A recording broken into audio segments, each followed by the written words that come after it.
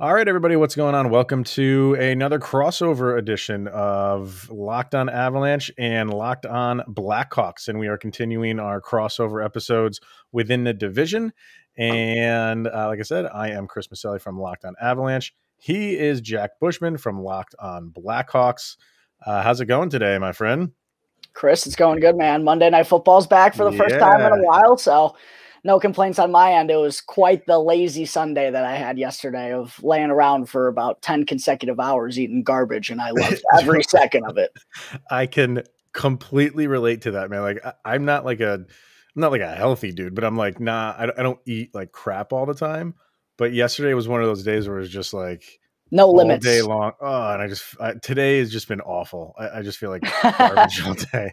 It was a rude awakening, to put it nicely. Yeah. It's always week one and then the Super Bowl where it's just like all bets are off, eat whatever you want. I am paying the price today, definitely. So I'm in the same boat, man. Who's if you're a Blackhawks fan, are you also a Bears fan, or you follow somebody else for football? Yes, I sadly am a Chicago Bears fan. It was a tough Sunday night. Probably about what most people, I think, expected, though. I don't think most people expected the Bears to put up too good of a fight against the Rams, but we're just waiting on Justin Fields, man. That's what everybody's holding high right now, is once he comes in, we're thinking he's going to be the guy. So that's what's getting me through the fall until we got hockey coming up not too far after. I hear it. Like the Blackhawks, the Bears are just a classic team that you always got to root for. So absolutely good defense, play in the cold. Right. Can never have a good quarterback, and that's what we're hoping for. We got finally around the corner, man. Around the corner. So, all right. Well, let's get into some Avalanche and Blackhawk talk, and both of us have done crossovers with other hosts within the division. So you've listened to each of our shows. You know how it kind of works. We're going to talk about the Blackhawks here first. We'll talk about the Avalanche in the second segment, and then kind of just a all-encompassing how they're going to do against each other, against the division.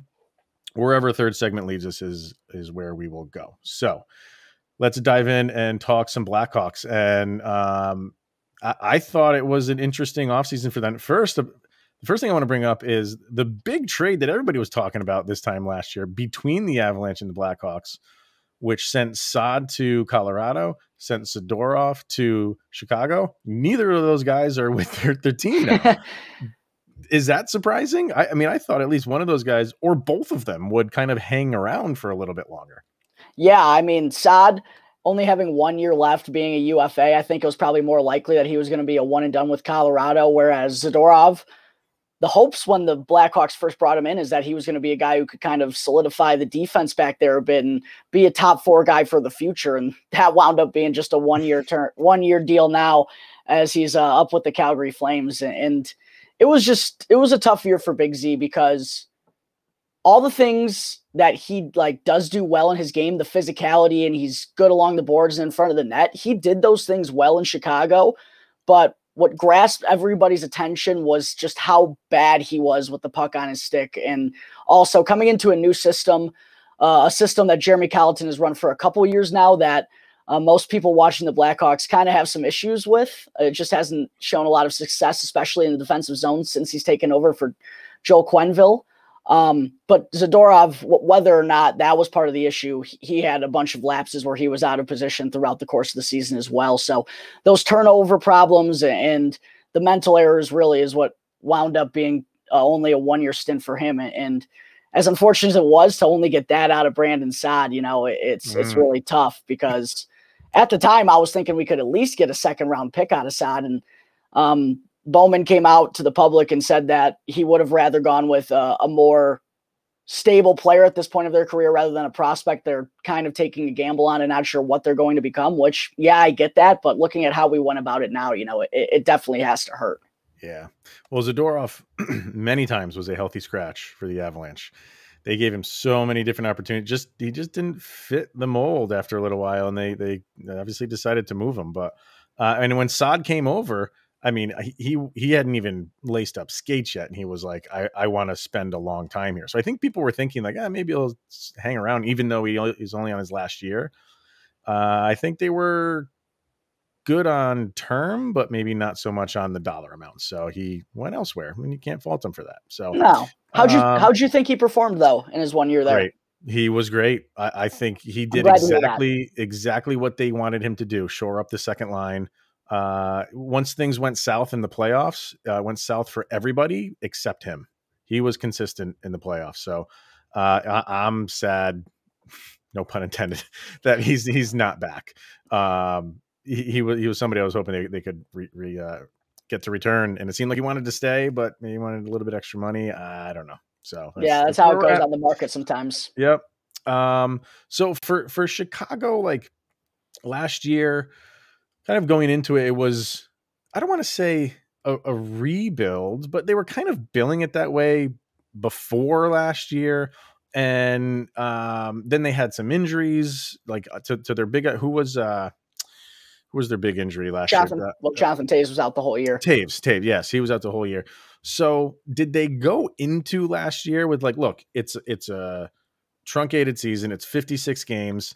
Let's just, mix and match anything we can do. Let's just figure it out this year. We're not expected to do a heck of a lot, but why don't we just put our young guys in as much as possible? Let them learn now. Like that's the perfect opportunity when it's just an odd year to do that. Did they go that route for most of the year, or was it business as usual for the Blackhawks? No, that's kind of a fair way to put it, honestly. They really were all about just letting the young guys play and seeing what they have at this point in their young careers, and with how the roster was shaping up, Kirby Dach broke his wrist at the World Juniors, of course. Yes, right. Jonathan Toews was out indefinitely. Corey Crawford had just retired, and we had a bunch of question marks in net.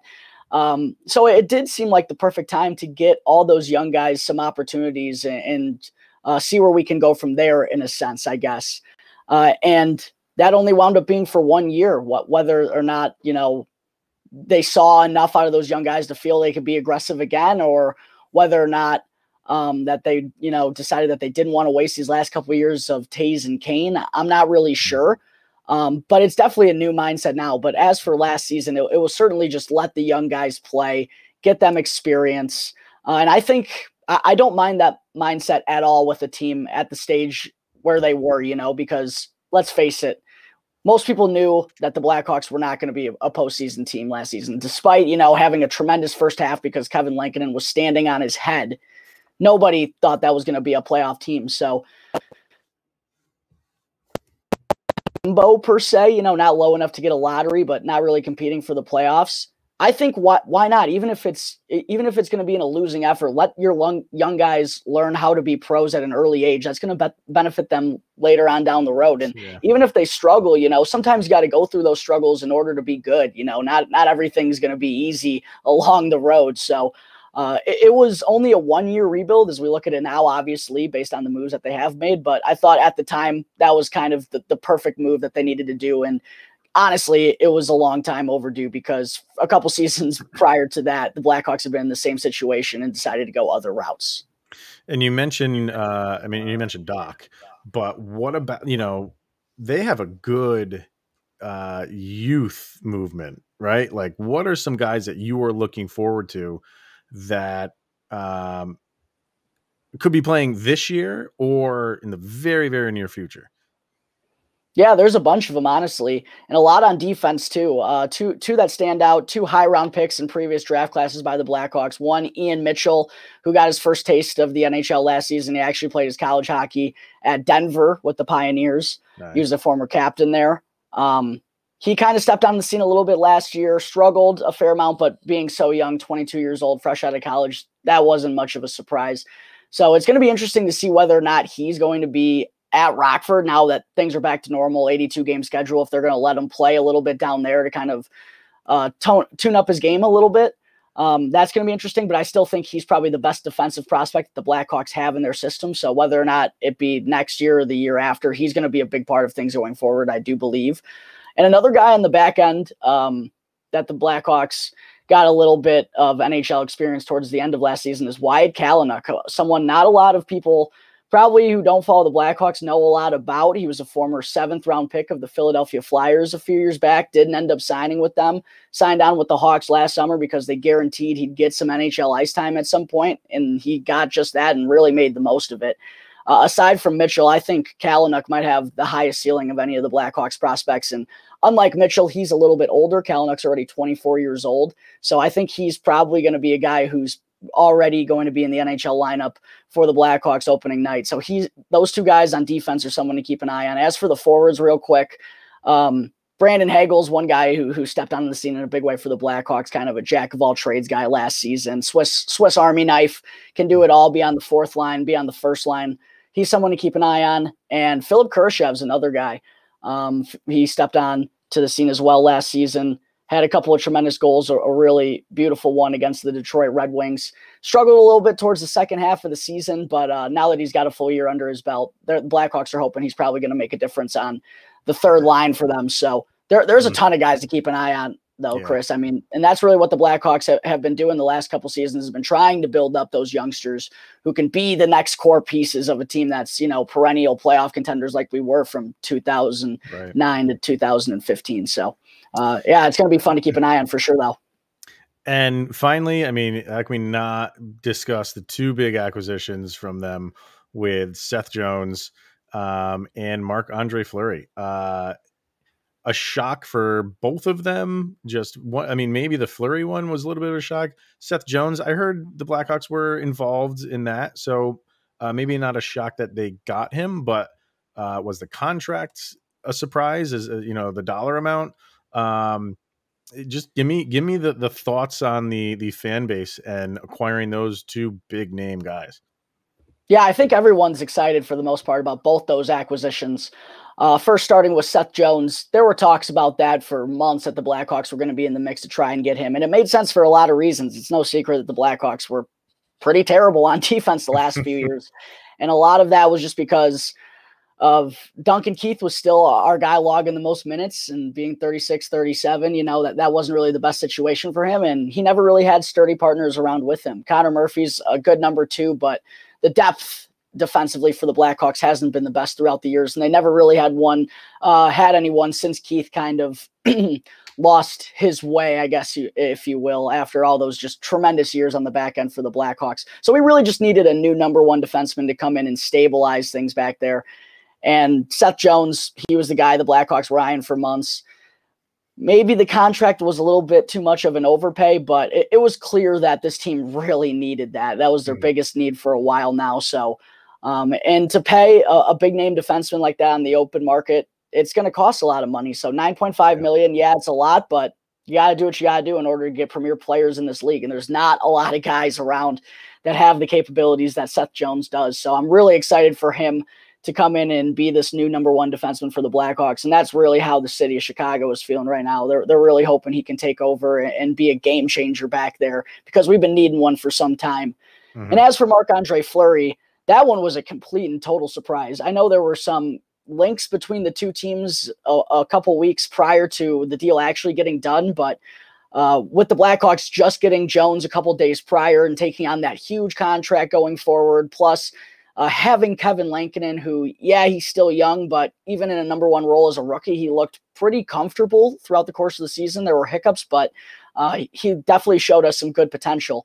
So there were just financially and kind of shape-wise to the roster, I didn't see how that was going to work, even though there were some links there.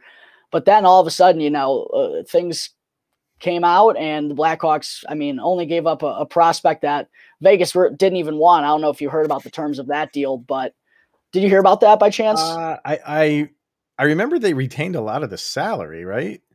No. The Blackhawks took on the whole contract. Oh, they did? Okay. They took on the whole contract. It only has 1 year left on it, but they took on the whole deal, and they gave up only one prospect in return, it was Michael Hakkarainen. I believe he was a 4th-round pick of ours a couple years back, and Vegas didn't take him. Like he's still going to play in our system. How's that right? work? I don't know. We're still having him. Okay. It's like it's because of the roster limit, or the the amount of contracts you can have active at one time. I'm not sure exactly how it works, right? But basically, it was a free. Here's Marc-Andre Fleury. You just got to pay him for the Blackhawks, and for 1 year, why not take a chance on that? The gamble really was that if Marc-Andre Fleury was even going to play this season, and after a couple of conversations with his agent and his family, He wasn't sure if he wanted to move his family out of Vegas after moving from Pittsburgh a couple of years back. He was really comfortable in Vegas, but ultimately they came to the decision that he will suit up for the Blackhawks this year. So both of those additions are going to be huge for this team and should make them much more competitive than we've seen in quite a while. Yeah, well, it's nice to see like the Blackhawks when they threw that letter out there saying like, yeah, we're in a rebuild, that it doesn't seem that it lasted that long. You didn't want that. So that's definitely a plus, because the league is better when you have a team like the Blackhawks that are involved in it. So, hey, I'm definitely excited, man.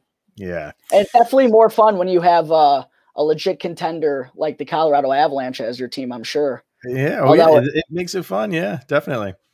So let's talk about the expectations for this upcoming season. What are you going to say? I wanted to get to a couple of our ads first and I forgot we were going to get those in. Yeah, so we got to get to our Bet Online, because like we're saying, football's back, and you throw some scratch down on these games every once in a while, or guilty. You nodded like I do, but let's not talk about it. It's been a good week one. It's been a good week one. Good. I wish it was like this all the time. Okay, good. So yeah, football is back, and get in on the action at betonline.ag. It's your number one spot for all the pro and college football action this season. And with new updated site and interface, even more odds, props, and contests, betonline.ag continues to be the number one source for everything football. Head to the website or use your mobile device to sign up and receive your 100% welcome bonus. That is double your initial deposit just for signing up. And don't forget to use the promo code NFL100. From football, basketball, boxing, obviously hockey, right to your favorite Vegas casino games. Don't wait to take advantage of all the amazing offers available for the 2021 season. It's Bet Online, the fastest and easiest way to bet on all of your favorite sports. BetOnline.ag, your online sportsbook experts. Also, DirecTV Stream. And we want to tell you about a simple way to get all of the entertainment that you love without the hassle. It's DirecTV Stream, and it brings your live TV and on-demand favorites together like never before, which means you can watch your favorite sports, movies, and shows all in one place. And the best part is that there's no annual contract. So stop waiting and get your TV together with DirecTV Stream, and you can learn more at directtv.com. Once again, that website is directtv.com. All right. So, Avalanche stuff. I'm sure some Blackhawk fans want to know who stands in the way, and I am here to assist in any way that I can, sir. So shoot. Yeah, the big dogs up top. So for Colorado, I mean, looking at things for the most part, it seems like it's a pretty similar roster, but I feel like it could have been different without Gabriel Landeskog coming back. What were the scares about Landeskog being a UFA, and how big is it that he's coming back to Colorado this season? It was very real. And I was not jumping that ship yet. I thought it was heading towards, I'll back up even more. I thought they were going to get him signed sometime last year. And Joe Sakic has had a track record of signing kind of like his bigger name guys, excuse me, to a deal that takes over the following year. He did it with Nathan McKinnon on his current contract. He did it with Sam Girard last year, which that contract is kicking in this year. And I just thought it was going to happen with your captain, the guy that, has been around seems forever now. And it, for whatever reason, didn't happen. And the longer it went, I thought he was definitely going to test the market and see what was going to be out there. And I always thought in the end he would circle back to the Avalanche and say, yeah, where I am is not that. There's a team out there that's giving me more, but it's not so much more where I need to leave my home. He has 2 kids now where he's raising his family. And you hear this a lot, but these are a close-knit bunch of guys. So I always thought he would come back, but nobody was expecting that deal to get signed when it got signed, because it seemed like it was just nothing was progressing. I don't think the dollar amount was there. I don't think the term was there. And I think both sides had to sacrifice a little bit. And I think the Avalanche had to give him that 8-year term And I think he had to come down a little bit on the price, because if he sees this deal through to the end, he's going to be 38 years old at the end of it. And I don't think they wanted to be paying him $9-10 million when he's a 38-year-old center, who plays in front of the net and gets beat up a lot. So both sides needed to kind of, Avalanche needed to go up on term. He needed to come down on price. And in the end, it worked out. So, yeah, I mean, everybody wanted him back. That's for sure. That's no secret. Yeah, definitely a big part of the team's success in the last couple of years. But going forward with this Avalanche team, I mean, most of the core is going to be sticking around, and most of them are still fairly young. So at this point, is it fair to call the Avalanche the situation they're in? Is it Stanley Cup or bust at this point with how they've fallen short in the playoffs the past couple of years, even though it seems like they've got everyone there that they need to in order to get the job done? Yeah, that was the thinking last year. Even going into that weird year where, you're only playing within the division until the playoffs come around, 56 games. It didn't matter for the Avalanche. Like last year was when, enough, pussyfooting around. Like this is we're the team to beat. And going into last year, they were, a favorite for, even at BetOnline, they were the favorite. And they got caught in the playoffs again in the second round again. So now you have that on your back. You've been outed in the second round of the playoffs for the last 3 years. So now people are like, yeah, you're a really good team. But you got to put it together now in the playoffs. So it is there is no, I mean, and this is the toughest sport to win it, even when you're a favorite. You know what I mean? I agree. So, is it, when you say Stanley Cup or bust, it's like, well, yeah, but is getting to the Stanley Cup, and if you just say you lose, is that a complete failure? No, obviously, if you make the final of whatever sport, you're good enough to make the final, go win the thing. That's easier said than done. So I don't think, if they can at least get there, this will be the first time that they've gotten there with this group of guys. I think you would have to come away with that saying, like, it's some sort of victory, not the almighty victory, which you want clearly. But if that happens, if they make the Stanley Cup and lose it, then you have nothing else left to achieve but win the damn thing. So we'll see. They've been going up these steps little by little. And yeah, the next step is to make the Stanley Cup final and then see what happens when you can get there. Hopefully win the thing, obviously. Right. Yeah, that makes complete sense. And that would be definitely a huge step for that core group of guys that they've had for some time now. But the new guy who's going to be backstopping them in net, they got Darcy Kemper all of a sudden. How big is that addition for the Avalanche this season? And what do you think about the chances that he signs on long term? He's still only got 1 year left on his deal. I mean, obviously we have to see how the season plays out, but is there hope that if Darcy Kemper plays well, and things go well, that he could be the guy going forward? Because that seems like the biggest question that's been surrounding the Avs for a couple of years now. Yeah, and they seemed like they had their goalie situation figured out with Grubauer, and he turned tail and left. And that's the odd thing. Like, a lot of people were thinking Landeskog was on the way out and Grubauer was staying, and the complete opposite happened. Right. It's, for Avalanche fans, of course, you want to keep as much as your team intact. And for Grubauer, last year he had a great season. No ifs, ands, or buts about it. Vezina Trophy finalist. But I think Avalanche fans are feeling like, not that they're not going to go as far as say like Kemper's an upgrade, but I think it's maybe more of a lateral move in terms of goal, because what does Kemper have that he didn't have in Arizona that Grubauer had?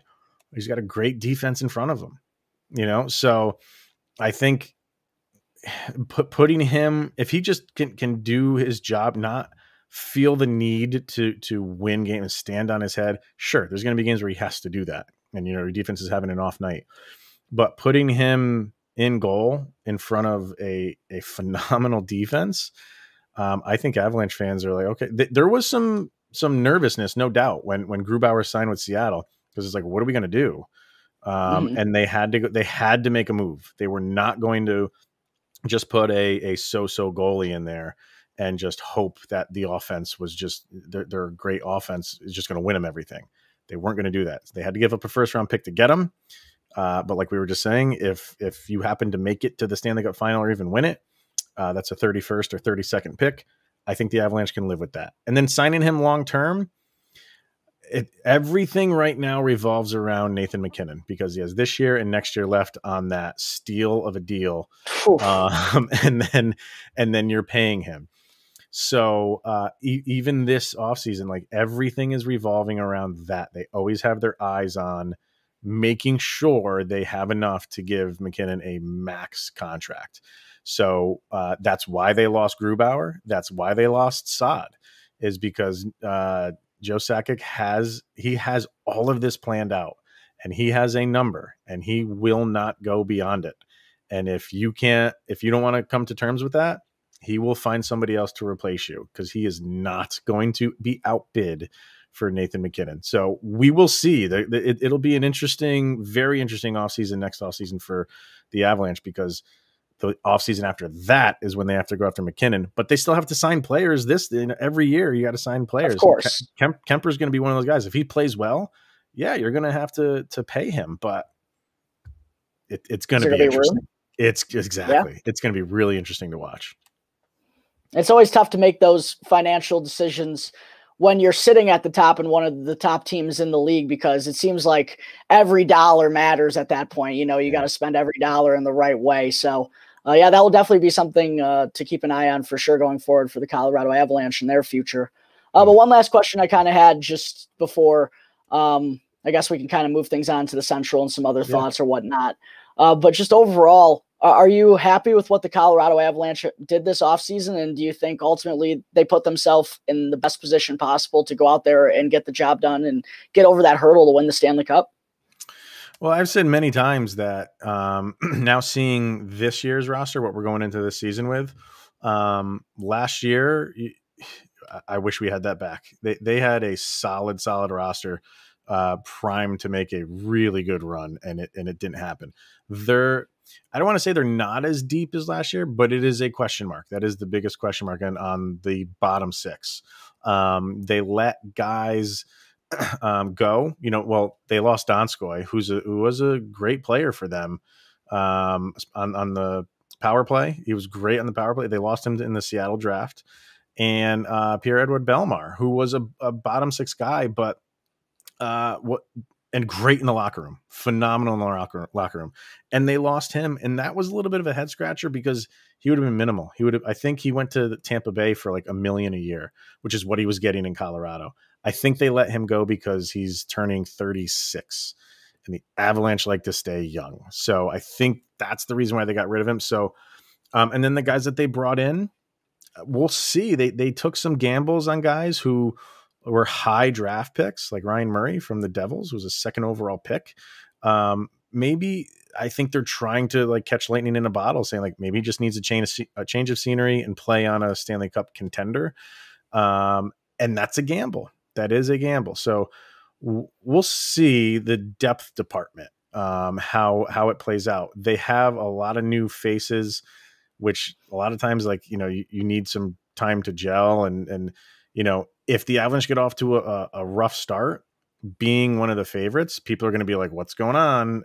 But which won't be fair. I mean, things should work out. But overall, I wish you could have signed Saad. Grubauer, because of what you got in Kemper, I'm okay with. It wasn't a great offseason, but it wasn't awful too. If we're grading, I would say a solid C in the moves that they made for the Avalanche. So it'll be interesting, definitely, for sure. So, all right, let's get to Built Bar. And then, like you said, we'll talk about the Central. So Built Bar, Built Bar, you love Built Bar. It's the greatest tasting protein bar on the market. And did you know that Built Bar has so many delicious flavors that there is something for everyone? You got a favorite? You got a favorite Built Bar, Jack? For sure. It's oh my God. Lemon almond cheesecake was absolutely, that is a good one. Absolutely fire. That is a Put limited me on the spot. edition. I wasn't expecting it. You pulled it out though, man. I'm proud of you. But they have So many flavors, and like the one that he just mentioned, which is a limited edition one, but you can choose from flavors like coconut and raspberry and mint brownie and double chocolate. And if you haven't tried them, you can get a mixed box where you can get 2 of each of 9 flavors. And not only are Built Bar flavors the best tasting, but they are healthy. They have 17 to 18 grams of protein. Calories range from 130 to 180. Only 4 or 5 grams of sugar. Only 4 or 5 grams of net carbs. Amazing flavors, all tasty and all healthy. So go to builtbar.com, use the promo code LOCKED15, and you'll get 15% off of your order. Once again, that promo code is LOCKED15 for 15 off at builtbar.com. All right, so the Central. A couple years ago, this was the hands down best division in hockey. Where do you think it stands right now overall? I still think it could be that this season. Just looking at it up and down, I think it could be the deepest division once again. Obviously, I believe the Colorado Avalanche are probably the top dog, as I mentioned earlier. St. Louis Blues still have a lot of pieces to be a good team, I believe. Winnipeg just made a little bit of a surprising postseason run. The Dallas Stars are still lingering, of course. Minnesota was a surprise last season, made the playoffs. That kind of depends on what's going to happen with Kirill Kaprizov, of course. And then there's still the Nashville Predators, who they surprised everyone last year by making the playoffs and being that 4th seed in the Central. So I think it's pretty top to bottom, pretty tough, aside from the Coyotes, which made for a funny conversation I had with Robin Leano of Locked On Coyotes the other day. But what are your thoughts on the division overall? Because for the Blackhawks, I mean, we have these hopes of being a playoff team, and we hope to contend for sure. But I think that could be easier said than done with how deep this division might be. Yeah, I think it's different. It's a different division in terms of like I said, a couple of years ago when it was, everybody's like, this is the best division in hockey. You went in knowing that. You went in For knowing sure. like all these teams are great going in. That's the thing. Like you could have really good. You don't know what you're getting out of Nashville. You don't know what you're getting out of Dallas. Chicago's on the rise. Can they continue that? You know what I mean? Like nothing is guaranteed in that division. So can it be? Definitely. But I think the questions about if it is kind of linger over the division, which hasn't been that way in a while. And you're right. Like with the exception of Arizona, anybody can make that run. And did you do a crossover with Seth yet from Minnesota? I haven't done one for a season preview, but I've done a couple with him in the past. Okay. Yeah. And I did last week, him and I did when I asked him that, and he was like, you know what? Like, we don't know, because they benefited from being in that division that the Avalanche were in, which was kind of a weak division. So right. How will they do regular 82 game season? You're playing everybody across the league.